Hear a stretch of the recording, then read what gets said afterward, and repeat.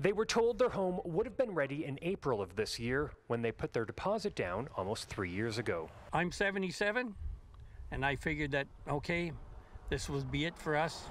Everything would be okay for my wife and I, but as it's turned out, no, it's not. The McKenzie Meadows subdivision is a joint project between two builders, Lozani Homes and Ballantree Homes. The site would have seen around 200 homes built, but almost a year ago, a land claim put a stop to construction, even though 6 nations of the Grand River Band Council came to an agreement with the builders to develop homes. But land defenders refused to leave. There was a court order to leave, but it was never enforced by police. These wins are incremental, absolutely.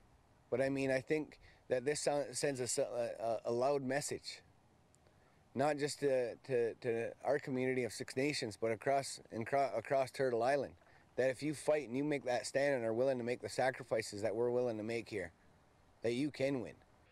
Emails were sent out to the buyers yesterday stating the project is canceled. Lozani Homes said the lack of any conformity with or enforcement of the court's orders and the failure of either government, provincial or federal to even respond to our request. So that means buyers are out of luck. Mike and his wife paid $439,000 for their home.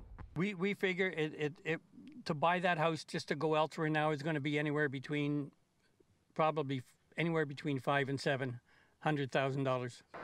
All of the deposits will be returned to the buyers, most of them between $20,000 and $50,000. However, they're more concerned now about getting back into the market because home prices have gone up.